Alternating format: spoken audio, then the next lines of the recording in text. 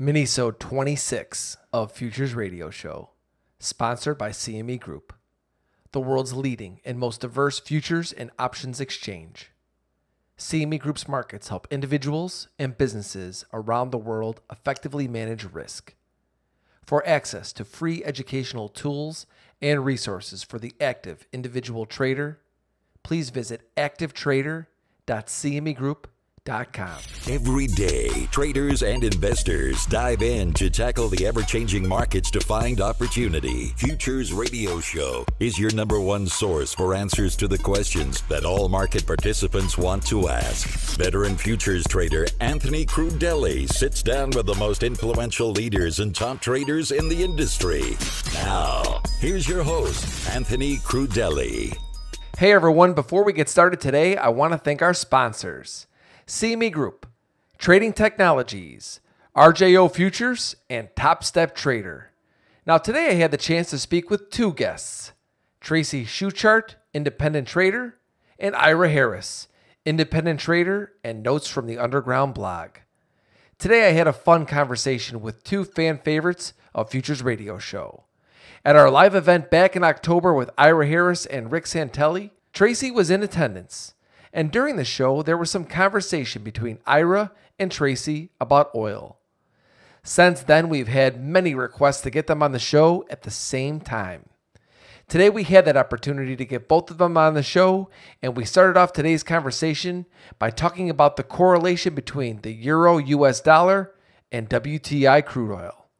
From there, I asked both of them what they thought about the price of crude oil and what technical and fundamental analysis they are both currently seeing in WTI crude oil. Ira and I chatted about reasons that we are seeing a weak US dollar, strength in gold, and weakness in the bond and treasury markets. I asked Tracy what she thought of the Brent and WTI spread. Finally, I went to Twitter where I asked Tracy and Ira questions from listeners' tweets. As usual, thank you all for listening, and please enjoy this episode. Tracy, Ira, welcome back to the show. Oh, thank you. Hey, thanks. Well, it's great to have the two of you here. Now, when we were at the live event back in Chicago in October, we had a moment where Tracy was interacting with Ira in the audience about some of the questions we were talking about in crude oil. And since then, we've had a lot of people write in and say, how about we have Ira and Tracy on the show together? So we're making that happen for everybody. And we're going to jump right into topics today. And we're going to begin with Tracy. Tracy, you wrote a post the other day about explaining the correlation between the euro, US dollar, and WTI crude oil. Can you talk to us a little bit about that? All right. So people had asked me about it because they were noticing that basically they were ticking together. So this is not a new correlation. You know, obviously nothing's correlated 100% all of the time. However, you know, since the euro came about, basically this correlation has been, and I posted some charts and I'll repost the charts, but the exchange rate, the dollar-euro exchange rate has followed crude oil. Is one of the best correlations out there that there is as far as correlations can go. And part of this reason is that oil exporting countries, especially in Europe, they trade their assets in dollars, right? Oil sold in USD mostly. But what happens is that as the price of oil increases, you have an increase in their foreign exchange reserves. So part of their foreign exchange reserves, they take those dollars and they buy euros because they're selling primarily to the Eurozone. So when the price of oil goes up and their foreign exchange reserves increase, then more of their purchases can go towards purchasing the euro. Conversely, when the price of oil goes down, foreign exchange reserves decrease, and they buy, you know, less dollars are transferred into the euro. So before we get to Ira, what do you do with these correlations, and how do they help you with your trading? Well, I trade oil and the euro a lot.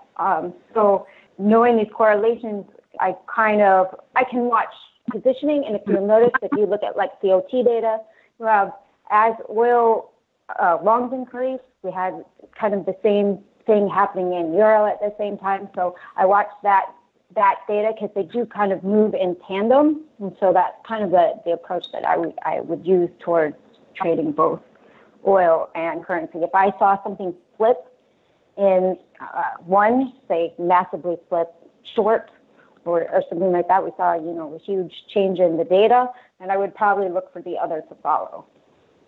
Ira, what do you think about the correlation between the euro US dollar and WTI crude? Well, Tracy covers it, and it's, after 6 months, you may see these correlations work, and then, of course, they'll break down when there's other things that are important to play. Interest rate differentials, which makes currency, for me, so interesting, but for a lot of people, it's just too much to watch. But that's right. There are correlations. So when the economies are booming, you get movement out of the dollar and into other currencies for other reasons, commodity-based currencies, or look at the export engine of Europe. Germany runs the per capita the largest current account surplus in the world, even bigger than China on a per capita basis. So you have all these developments. And the rising oil prices certainly reflect that the global economy has been stronger than most pundits had anticipated. Whether there's other factors involved, we'll find out. But the correlation is holding now. And that's historically the dollar oil correlation really has played well, but it does play well with other commodities too, because as long as the world's commodities are priced in dollars, you are going to find short-term correlations in those movements. How long they hold, you better do your homework, because you could get caught, blindsided. But while the momentum's there in any of those trades, it's worth playing. And it's really, otherwise, Tracy covered it very well. Speaking of momentum, crude continues to stay strong. Now, it has come off its highs of 66, and as we record today, I think we're just sitting just above $64. Now, I know that both of you are day traders, and you'll talk about macro, but it's not necessarily the way that you're going to trade it. Now, since I know that both of you do look at fundamentals and you do look at technicals, let's go with Ira first. What are some of the fundamentals and technicals saying to you right now about what's happening in crude oil?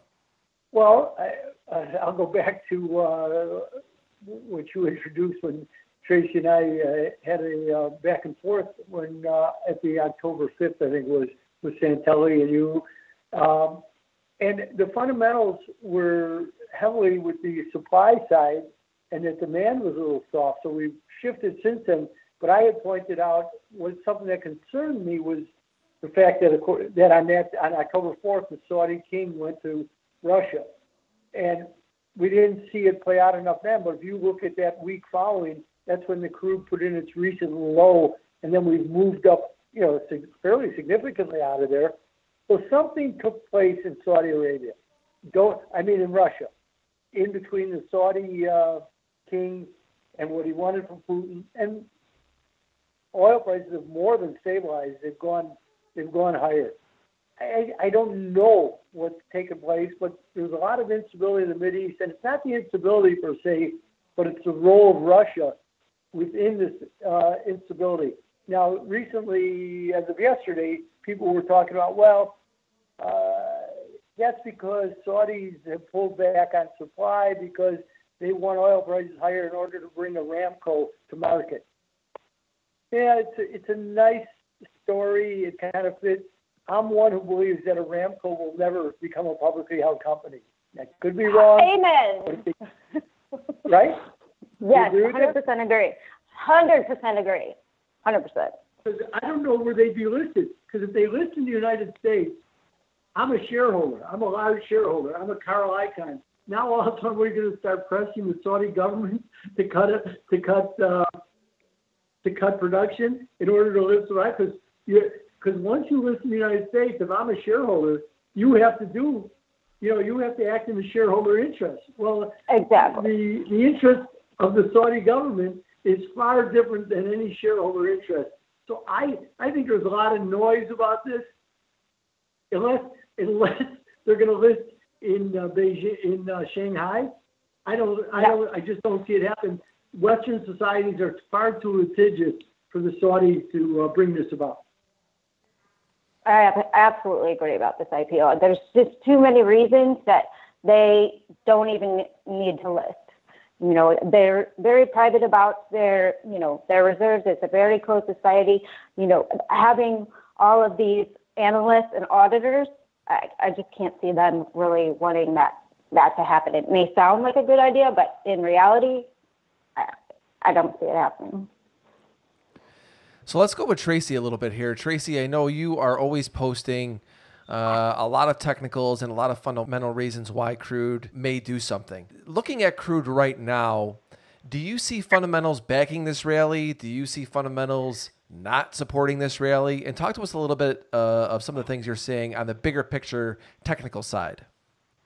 Okay. Well, overall, I think we saw supply tightening. It deserved a rally. But kind of more of what I'm looking at right now, as far as with oil's moved up, that's here and done. What I'm looking at now fundamentally is I'm looking at the COT data. We have an overloaded long boat. We have some decreasing demand in China. We have U.S. production that is increasing. We just surpassed Saudi Arabia due to surpass Russia. And then we have the upcoming maintenance season. So as far as fundamentals that are concerned right now in the here and now, that's kind of what I'm looking at. So I wouldn't be surprised to see oil back off a little bit as we are. Now, when you say COT data and you say that it's way overloaded, give us an idea of that measurement that's telling you it's overloaded. So, we're 12-1 long to short.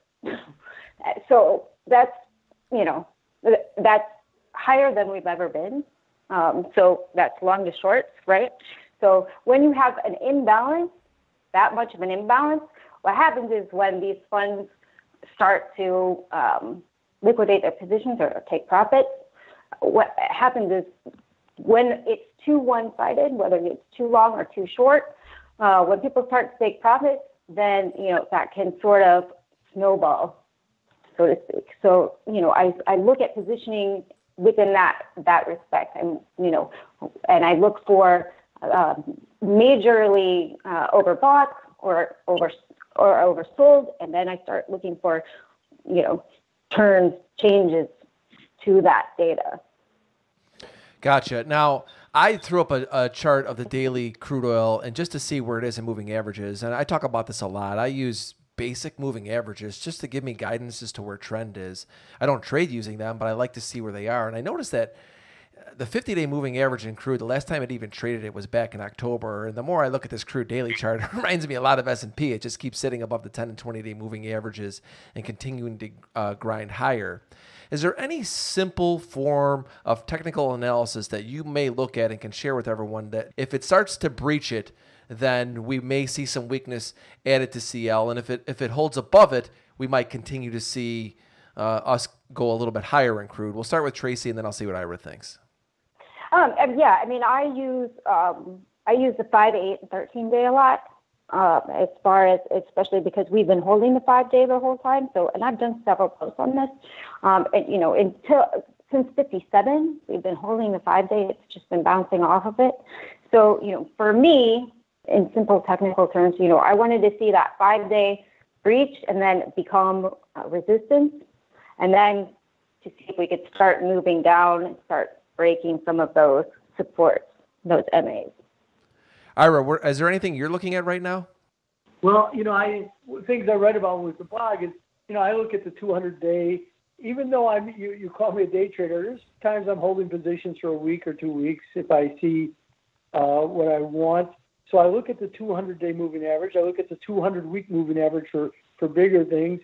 I know people who do Fibonacci.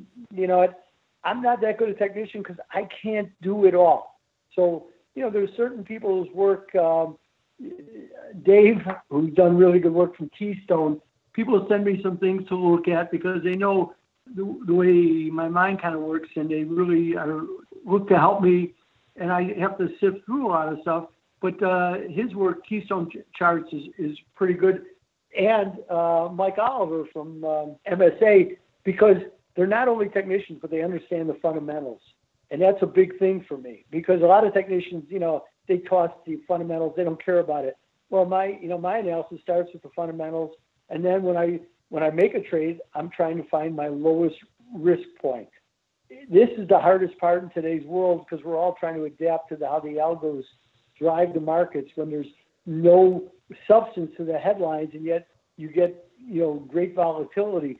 So I try to use those moments, like tomorrow afternoon when the Fed announcement comes. I'll have orders set at what I consider to be very good value plays and hope that I'll get enough volatility off the headlines because there's no analysis to the headlines. They're looking for keywords. That's all they are, is keyworded. And if they drive the market to levels where I can find a low risk trade, that's what I'm looking for. So I'm doing a lot more of that. It takes a lot of patience.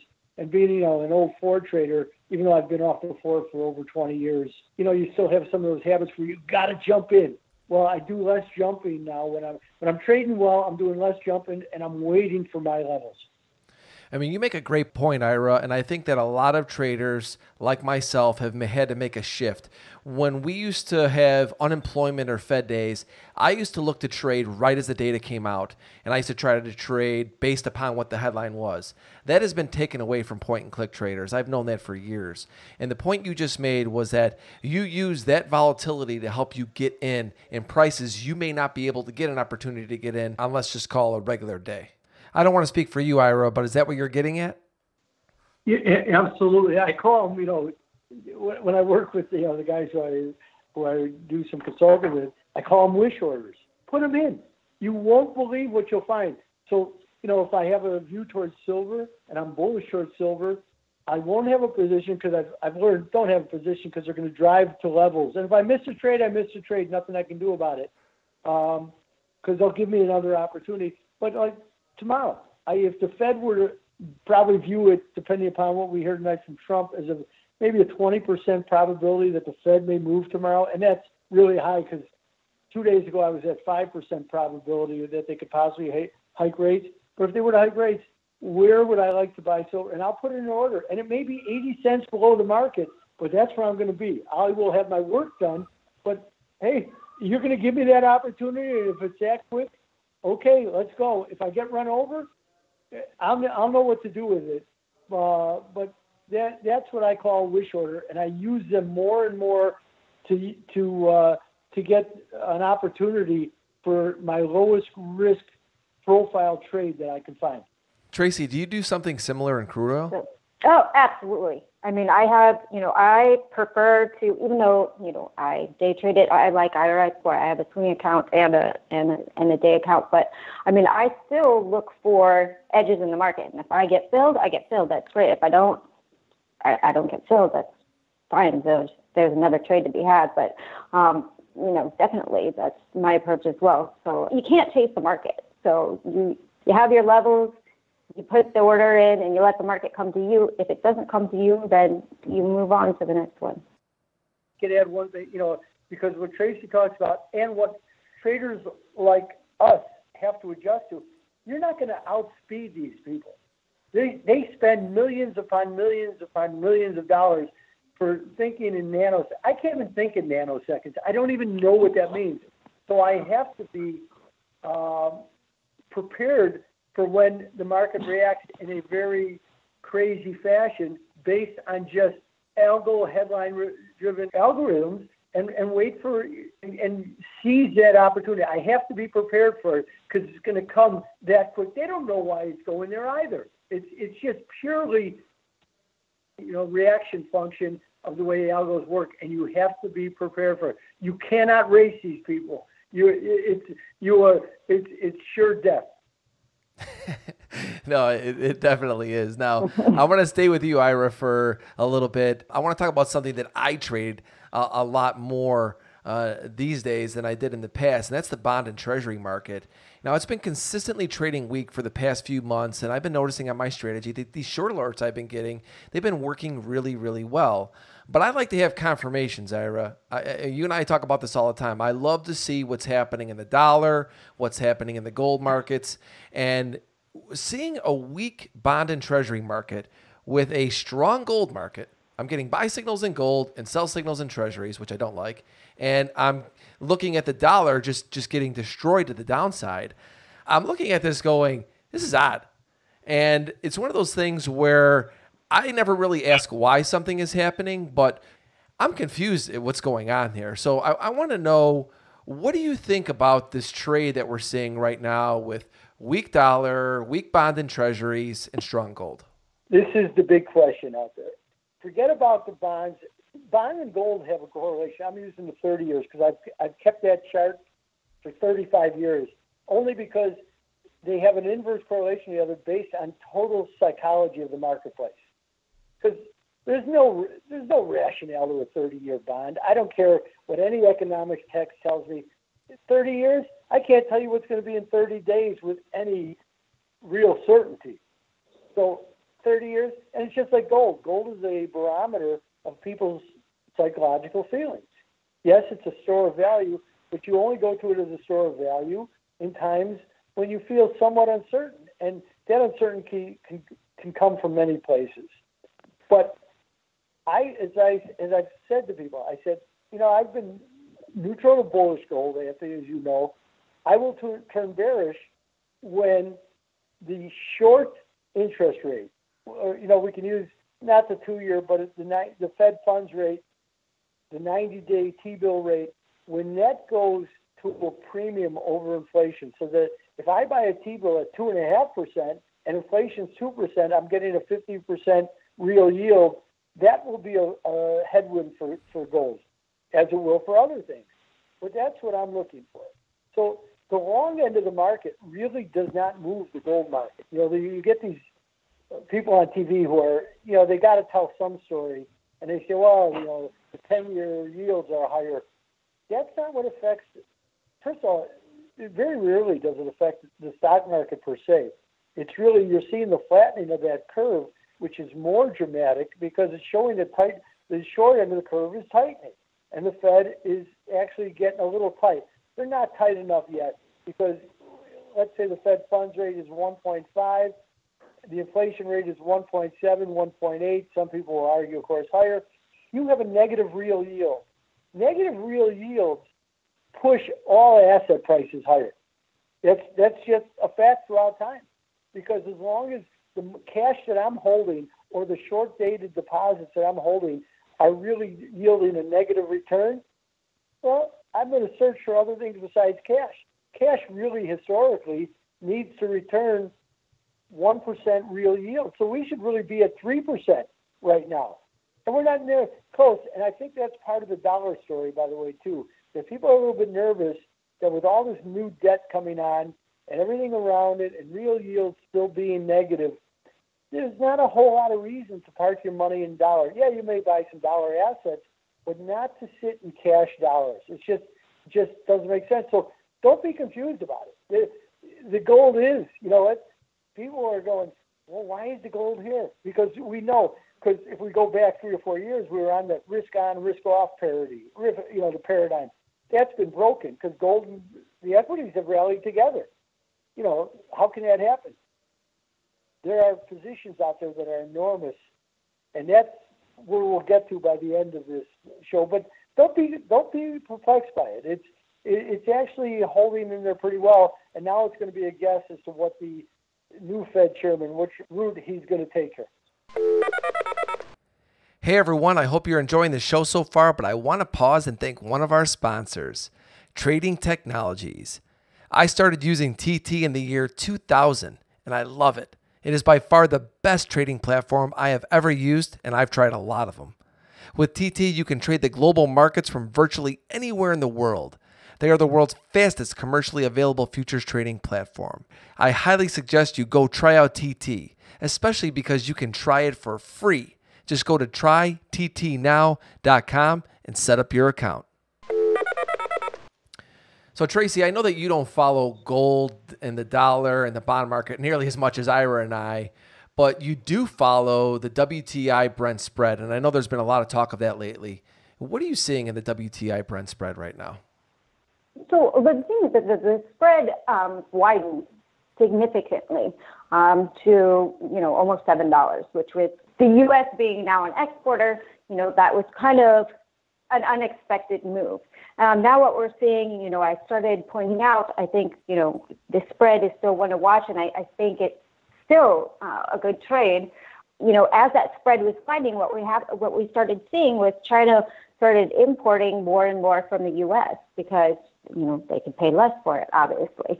So at this point, I think it's also something to watch as far as the price of both Brent and WTI are concerned, is Saudi Arabia, OPEC in general, desperately needs the spread to come in, or else they risk losing more market share to China, to the U.S. So I think it definitely should be on everybody's radar. How do you approach trading that spread? I'm not someone who trades spreads, so I'm always wondering how spread traders trade. Are you looking at charts? Is it fundamentals? Is it a combo of both? Both. It's absolutely both. I mean, I knew that the spread was getting too wide, and, it was going to eventually, OPEC would need to do something to bring that spread in. So, and then the rest is just a technical, like I would trade anything. I have my levels just like I would trade anything else.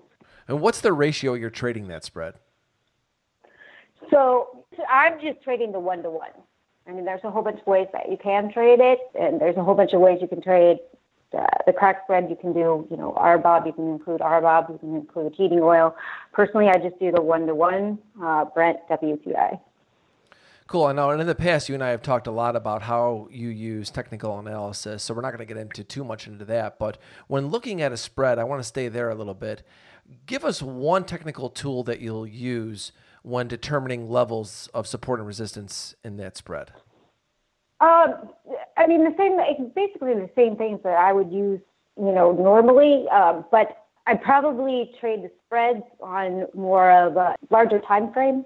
So I'll trade the spreads based on like a 4-hour or a daily chart, rather than, because I think you need to back out from that to trade the spreads, just because they move a little bit differently than the single product. Gotcha. Good to know. Now, we covered a lot of the topics I wanted to go over for today's show, but I did a tweet. A lot of people follow the show. You guys are some of my most popular guests on Futures Radio Show. We had emails written in, private messages sent to me. So although I couldn't get to everyone's questions on Twitter, these are the ones that I felt were the most relevant to today's conversation. So I picked a little over a handful of them that I'm going to go through and ask both Tracy and Ira. Now, guys, I ask you if you just could spend just about a minute to a minute and a half max on these questions, because I want to be able to get to as many as I can. Now, the first question, to me, this one was more towards Ira. It's from 2P. Pip Drunk on Twitter. He asked, what are your thoughts on the EU and U.S. protectionism? It's a very good question. This EU-U.S. protection, this is a phony discussion. It's really picking up off of what happened last Wednesday in Davos with Secretary of Treasury Mnuchin and this Commerce Secretary Wilbur Ross, who discussed, basically a trade war. In fact, Ross's comments were even worse, because he said, we're going to the ramparts and we're sending our soldiers. So, okay, that's a trade war, which then irritated. The next day was an ECB meeting, and Mario Draghi called the U.S. out for targeting their currency. Not happening. It's a bunch of baloney. The EU is all about protectionism. There is nobody of the major economies more protectionist than the French. It's been for so many years. So this has gone back and forth. You know what? They're too tightly tied. They'll always have their certain barriers. It's a non-issue as far as I'm concerned. All right. Now, since that question was directed just towards Ira, I'm going to move on and talk to you guys about a question that applies to both of you. And we're going to start with Tracy this time. This one's from Bob Brewer. He wants to know what style you use for risk management. For day trades, I usually trade with a 9 to 12 tick stop max. I mean, you shouldn't lean over that, in my opinion, and you shouldn't add into an already bad trade. So if I'm wrong on the trade, if it goes 10 ticks against me, say, I'm in my head, I'm wrong on timing or wrong on the trade. So I'd rather get out of it quickly and find another level. I trade multiple contracts, so as a trade goes in my favor, then I start scaling out and with a trailing stop. Now, what about on your swing positions? How are you determining your risk there? For my swing positions, I'll have a little bit of a wider stop, and sometimes I will scale into a position. So, if I'm trying to get a bigger edge, I would have, say, 2 entries or 3 entries, and then I would have a stop above that. Not always, but, I have scaled into, if I'm trying to build a position, I have scaled into a position that way. But again, still with swing trades, trading with definite stops. Now, Ira, you mentioned that you do some day trades and you do some medium to even longer term trades. Talk to us about how you manage risk. You know what, Anthony, what your listeners have to always take away is risk management is risk management. Because the whole idea when you're a trader and you've done your work, now you got to make sure that you don't take a day where you're going to blow yourself up and you can't come back tomorrow, because all your work, I spend a lot of time doing a lot of analysis, and I'll get a big picture view. It may not, profit-wise, it may not show for a day, 2 days, 3 days. I have to make sure that I have enough capital to basically be able to come back tomorrow, because tomorrow may be the day.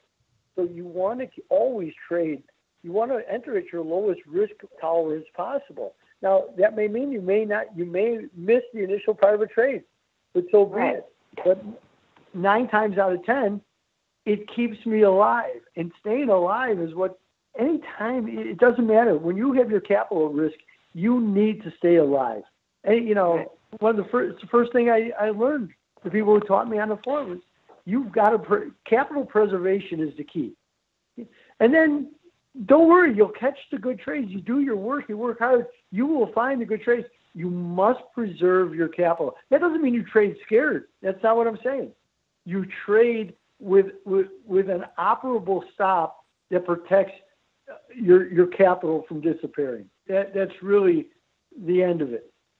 No, you're so right, Ira. And I remember back to my first days becoming a trader on the floor. I remember several traders saying to me, just be able to come back tomorrow. And I'd look at them and be like, well, what the hell does that mean? But over time, you learn that pretty quick. So next question. This one's focused a little bit more towards Tracy. Now, Tracy, it's talking about Daniel Greenemeyer. He asked about USO options. This is Futures Radio Show, so we're not going to get into that. But he did mention backwardation and how to adapt. Now, I know that you trade the 1 year, 6 and 9 month spread. Talk to us about how you do that. As far as backwardation is concerned, or contango, it doesn't really affect the way that how I trade the spreads. I'm either buying the spread or selling the spread. So, and it doesn't change the way that I would trade. Let's put it that way. Gotcha. Now, this one's from Patrick Henry, and this one's more towards Ira. He wants to know your thoughts on silver, Ira. Well, for Patrick Henry, that answer's easy. I have one life to give for my country. I love trading the silver because there's never a really good bull metal market in which silver doesn't lead.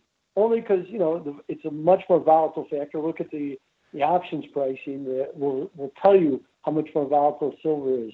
And it's one of the perplexing things right now that even as gold has rallied, it's a steady rally as she goes, but the silver-gold ratio is, I keep it up all day long, so I'm in front of my screen. It's 78-17 using the Feb March futures, which is historically high, especially with copper being where it is, because usually copper and silver will trade closer together because they both have more industrial uses. But I'm seeing the silver market now, and I get asked this question a lot because people they're looking for professional traders are looking for a bullish metals market because that's what we're seeing. But as we're sitting here right now, Anthony, the March silver is sitting on the 200-week moving average, but the formation is really starting to broaden out. So we're going to come out of here one way or another. And if you're bullish gold, you think, well, silver is going to be in play here. So I think there's a low risk play here. Right now I'm playing it long silver, short gold. I ratio it up. When you do it, you should really do it dollar for dollar. But I'm a little more bullish right now, so I'm leaning towards having more silver. But it's another play too.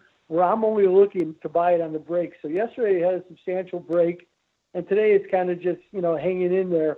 So I'm looking, but I think that silver looks very positioned to go.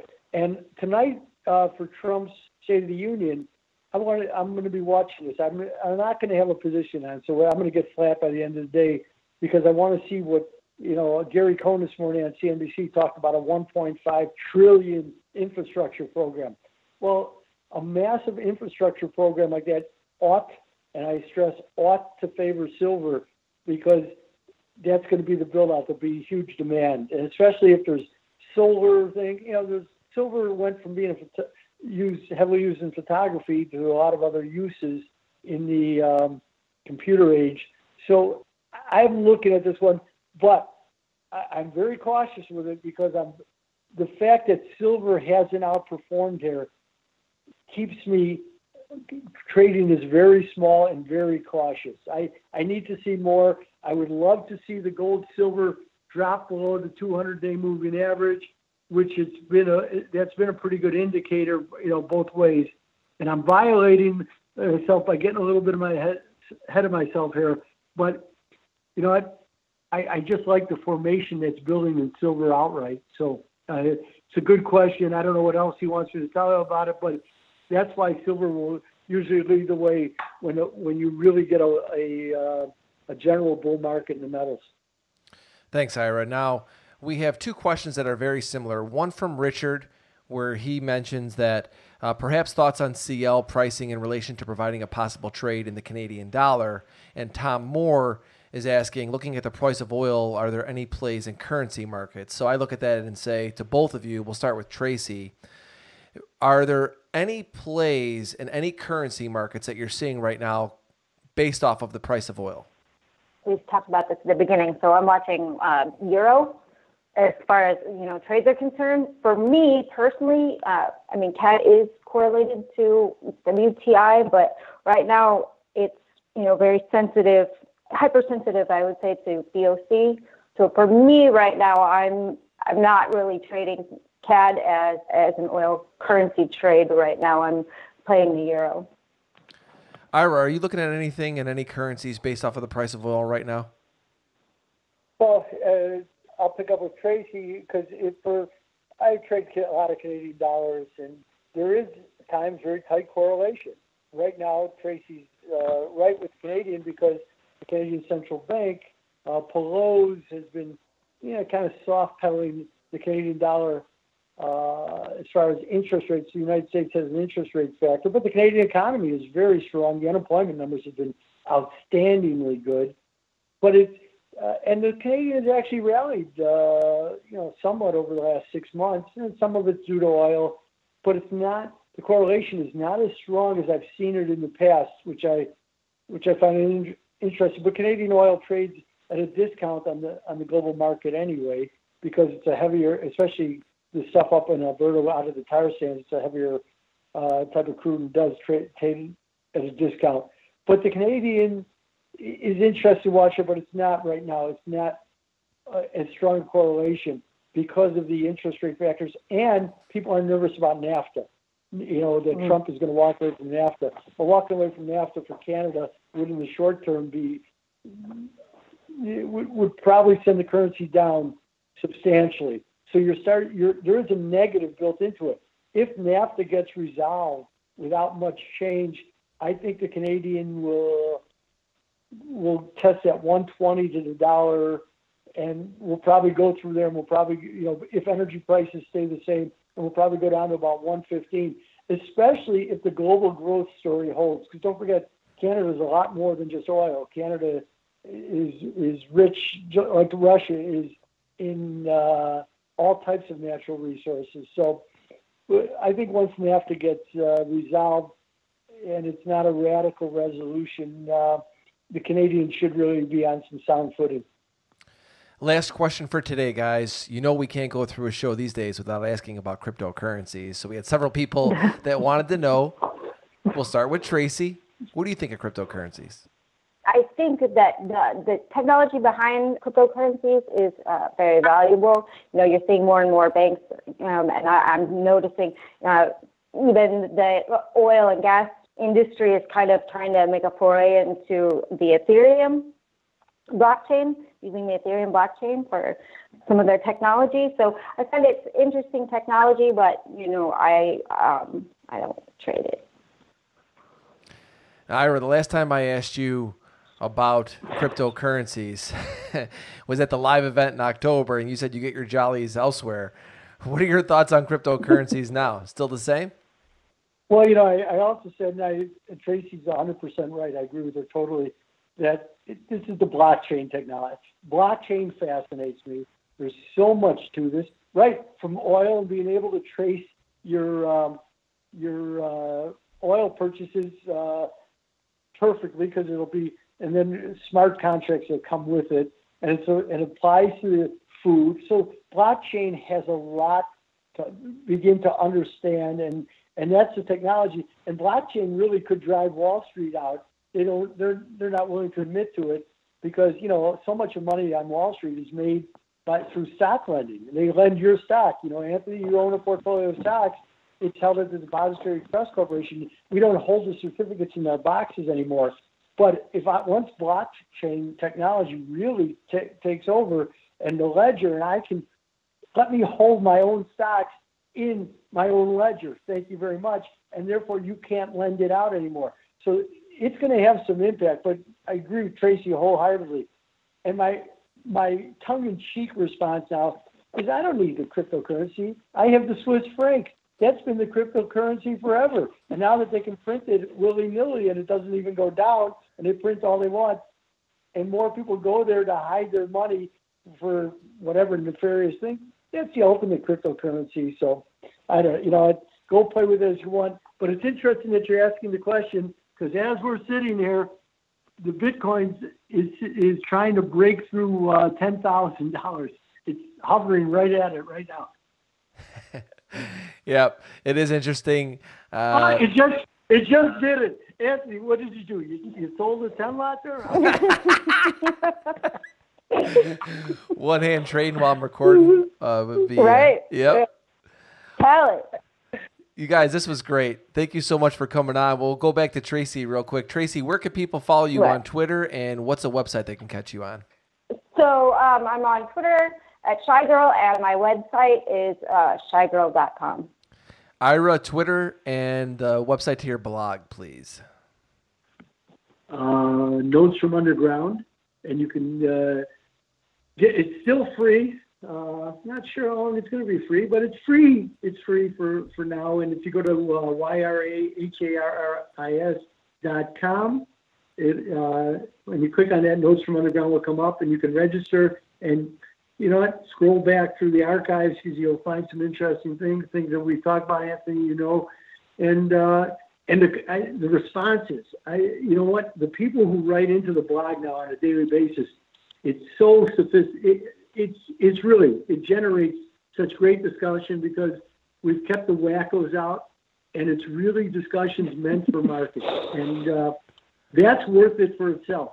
It's just to read the people who are writing in. I mean, I'm absolutely floored some days by the high level of commentary that makes it onto that blog. No doubt. You know that I read your blog religiously. It's like an education every time I go there. Ira, thank you so much. Tracy, you as well. Love your posts on Twitter. Definitely my favorite follow when it comes to the energy markets. I appreciate all you do for traders, and I love your blog posts as well. Guys, this was awesome. Thank you again for coming on Futures Radio Show. Thank you. Hey, Anthony, thanks for having me. Tracy, it's a pleasure. Definitely a pleasure, Ira. Thank you for listening to Futures Radio Show. If you have any questions or comments for myself or my guests, please visit futuresradioshow.com and sign up to be a premium member for free. If you enjoyed the show, don't forget to leave us a review on iTunes.